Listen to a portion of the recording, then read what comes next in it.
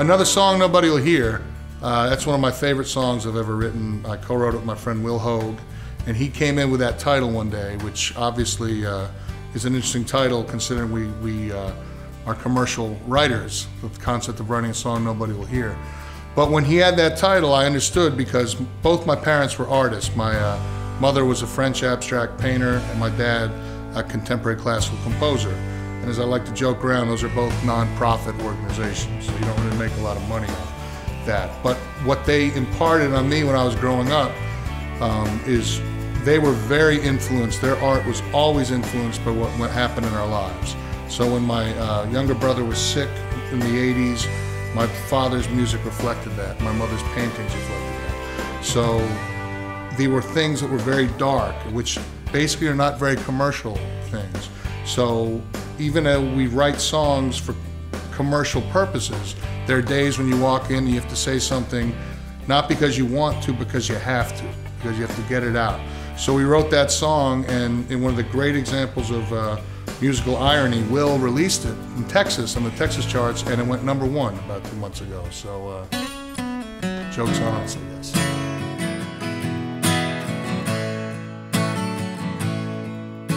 I wake up in the darkness, the clock says 3 a.m. There's a war raging inside me, so I reach for my old friend, the one who's always been there to make the pain all disappear. I write another song nobody will hear. This damn guitar knows all my secrets, all my broken dreams, all the joy and all the laughter that I have ever seen. The one who stood beside me, we've been together all these years. Let's write another song nobody will hear. Another song about redemption, another song of broken trust, another song about those golden rings that turned to rust. I got pages full of memories, I can see them all so clear.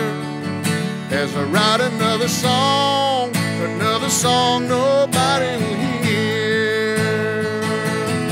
Hey!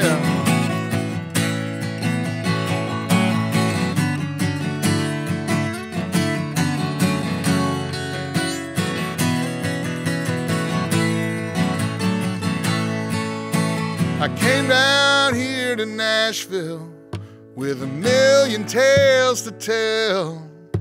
The first thing that I found out is that the truth don't always sell. They want songs about the back roads, tractors, trucks, and beers, while I write another song nobody will hear.